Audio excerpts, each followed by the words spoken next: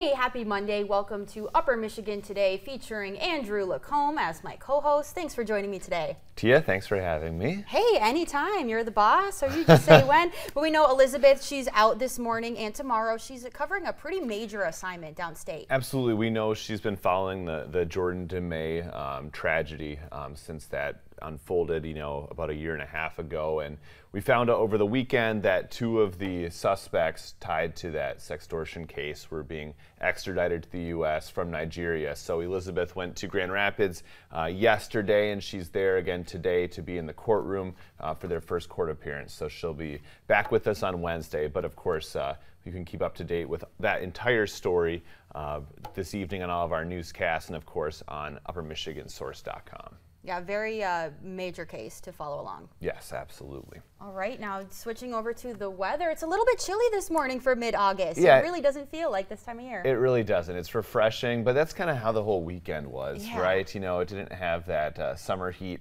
Jennifer says it'll be back this coming weekend, though. But today, maybe some rain showers are possible, just some light showers, nothing like Friday. I know that kind of bummed people out. Yeah, that had a lot of cancellations for the various county fairs that were going on through town. But it seemed like they rallied. We'll talk about some of those weekend events coming up here. Beautiful in Houghton as well this morning. A nice crisp start to the week. Yeah, it's definitely crisp. It feels like fall. It doesn't feel like it's State Fair week. No, it doesn't. That's just how this whole summer seems to have been. Yeah, and the weather, we were both out at Ore to Shore events, not biking, but kind of helping out, working.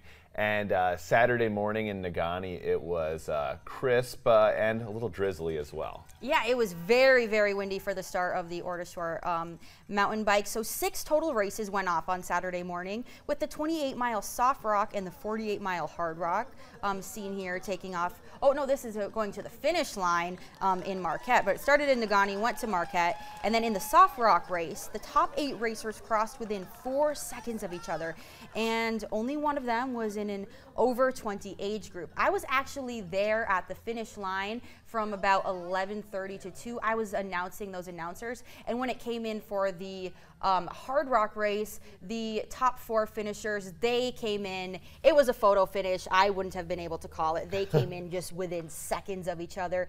It was really exciting. I've never done anything like that. I've never actually even seen the Ore to Shore race before. It was really exciting just seeing those bikers continuously come in. I thought to myself, how many people are participating in this event? Well, it was a record year.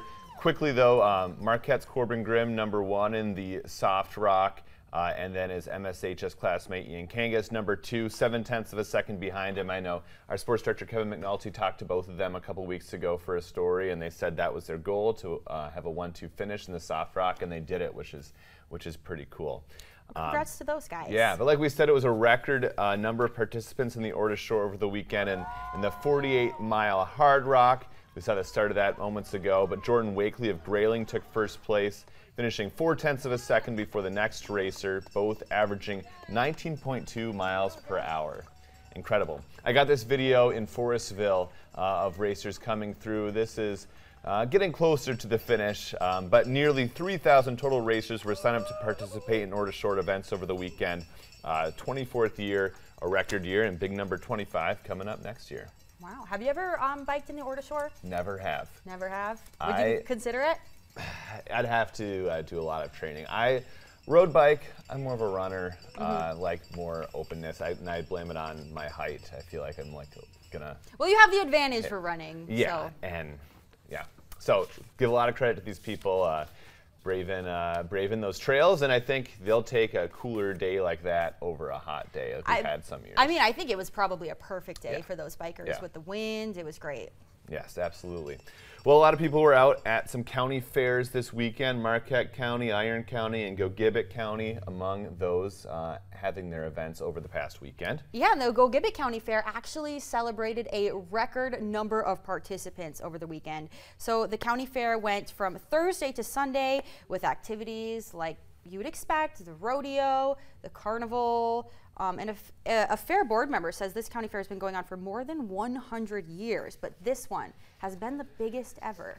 Yeah, lots of tradition with these events, and no place knows that more than the UP State Fair. Of course, all the agriculture events and all the entertainment that is starting this evening. Yeah, it's a jam-packed weekend at the UP State Fair. Not weekend, week, actually. Yeah. It runs today. It goes all the way through Sunday. So many days to go, but it won't open up until about 5 p.m. later today. Every other day this week, the buildings and exhibitions, they'll open up at 10:30, but really the Carnival Midway opens up at 11, so that's when the fun will really get started. But if you're an exhibitor, someone working with the animals, you'll be up and about with the sunrise.